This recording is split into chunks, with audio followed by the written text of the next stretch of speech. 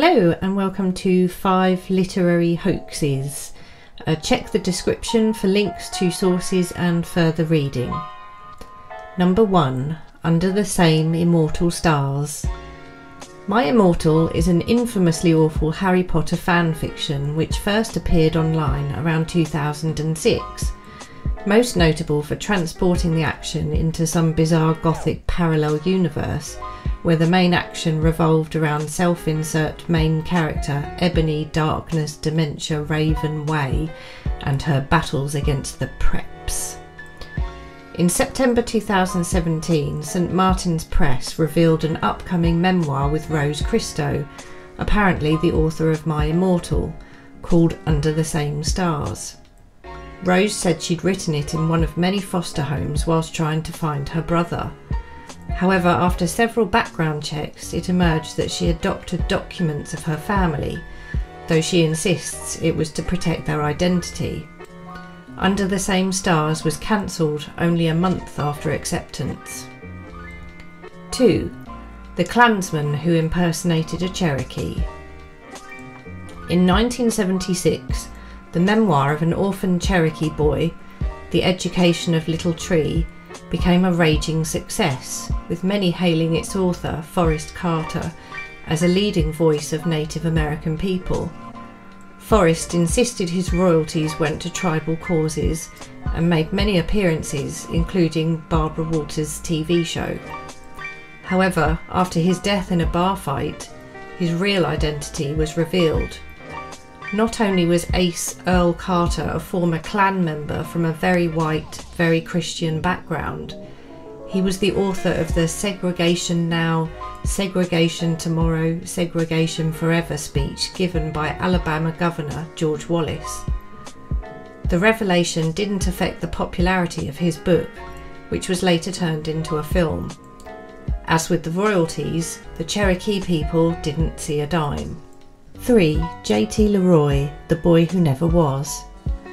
I was a fan of J.T. Leroy in the 90s when the mysterious young man was writing Burroughs-like cult memoirs of his sex worker mother, abuse, drugs and neglect, which Asia Argento made into a film in 2004. At first he made live appearances in a blonde wig, facing away from the audience and whispering Q&A answers to a companion, usually an unknown woman called Emily Fraser.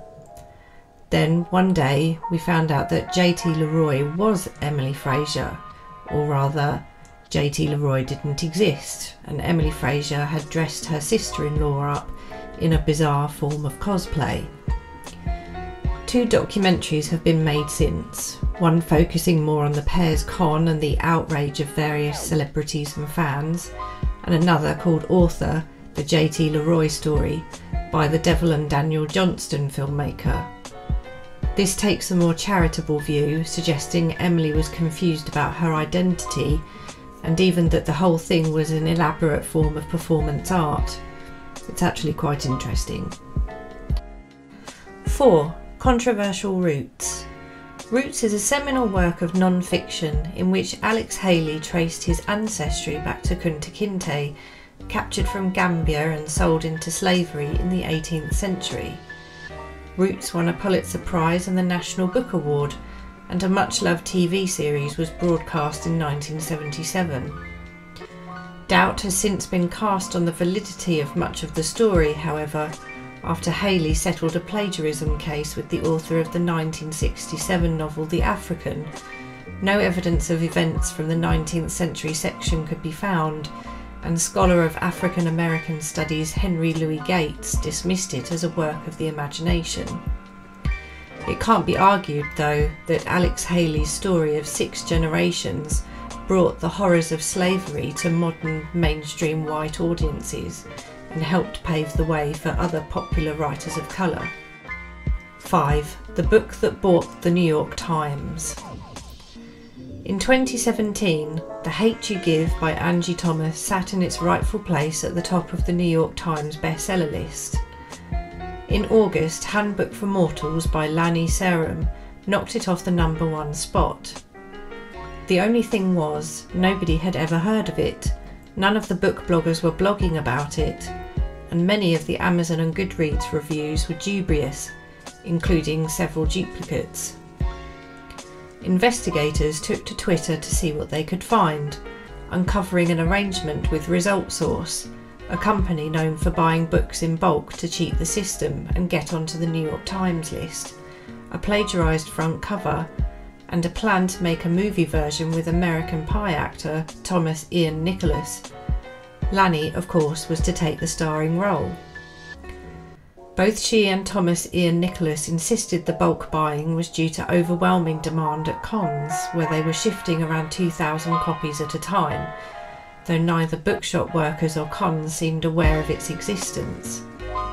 When asked at WizardCon if Lanny felt bad for taking Angie Thomas's place, she replied, "It's not my fault Angie is a black writer." On top of all this, a band she managed in the past, Blues Traveller, tweeted, "Yes, this is weird but not surprising. We fired her for these kinds of stunts." Her sense of denial is staggering, and she really is a master at describing how her hair seems, based on your selected excerpt. End quote. He's not wrong. It's so awful that many were convinced it had been written by the My Immortal author. I've included a link in the description to Jenny Trout's blog, which goes through it chapter by chapter, and I was cackling with laughter. Well, that's it. I might do a part 2 at some point because so many strange things have happened in the literary world. I hope you enjoyed it. Like and subscribe, etc. and I will see you soon.